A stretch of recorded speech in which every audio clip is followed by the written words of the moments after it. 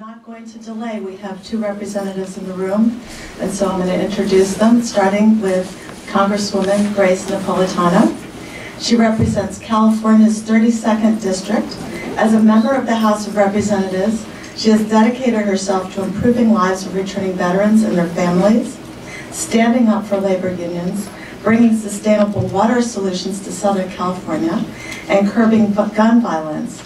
As the founder and chair of the Congressional Mental Health Caucus, she was active in securing mental health parity, and she dedicates tremendous energy to promoting mental health legislation and working with key players to increase funding and access to mental health services. Welcome. Thank you.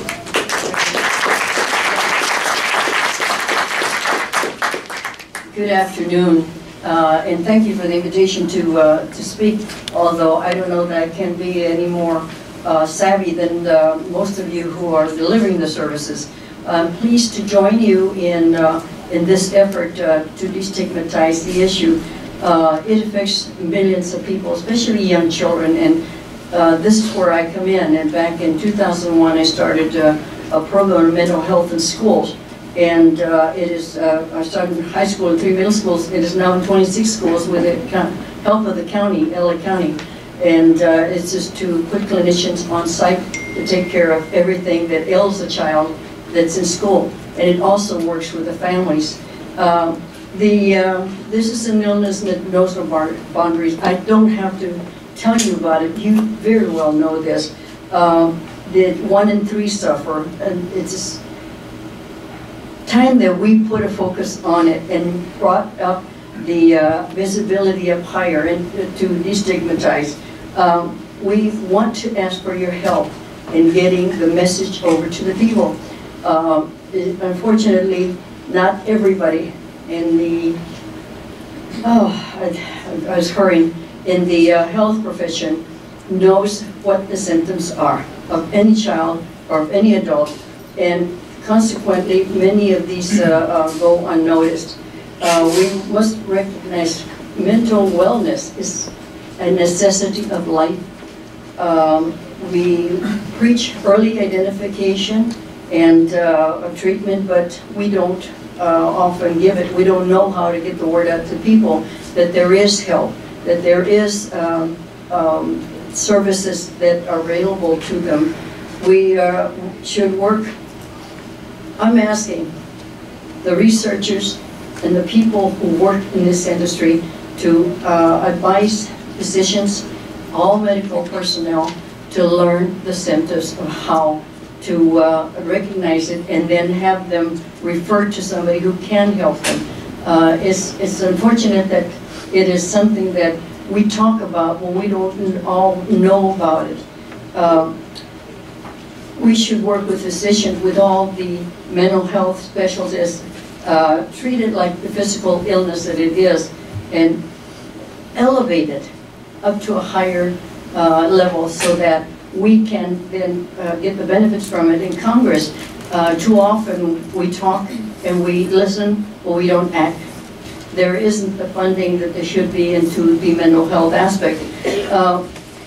Besides educating the public, I just want to share with you that the program that I started in 2001 with Pacific Clinics and $500,000 of SAMHSA money was to start a program in a high school and 3 middle schools, put on site clinicians to help the children during the school hours.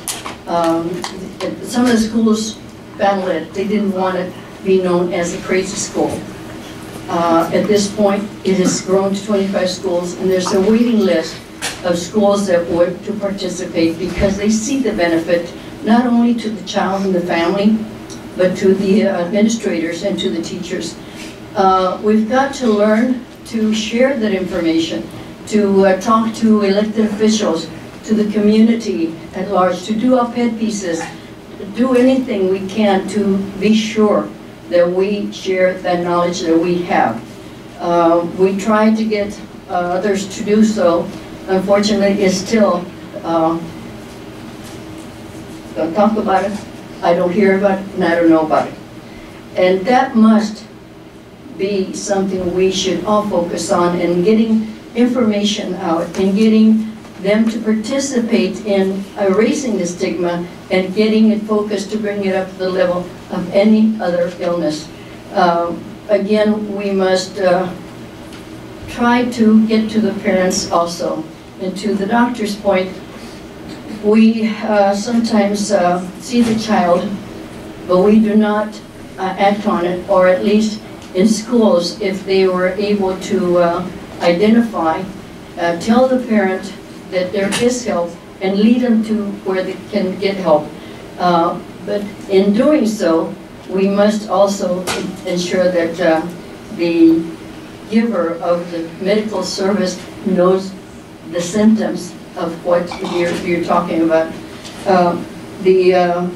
The warning signs with the general public, the gradual and extreme change in behavior, talking about death or suicide, feeling of hopelessness, despair, and extreme sadness, isolation and or loss of interest in physical activities once enjoyed, being bullied, or any other type of emotional or behavioral change.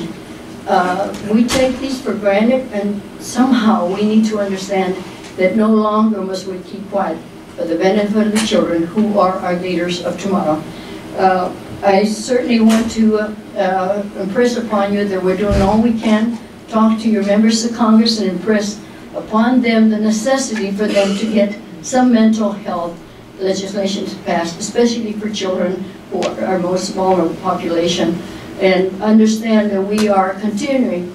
I started in 2001. I'm still fighting to get funding and to get attention to it and to erase the stigma.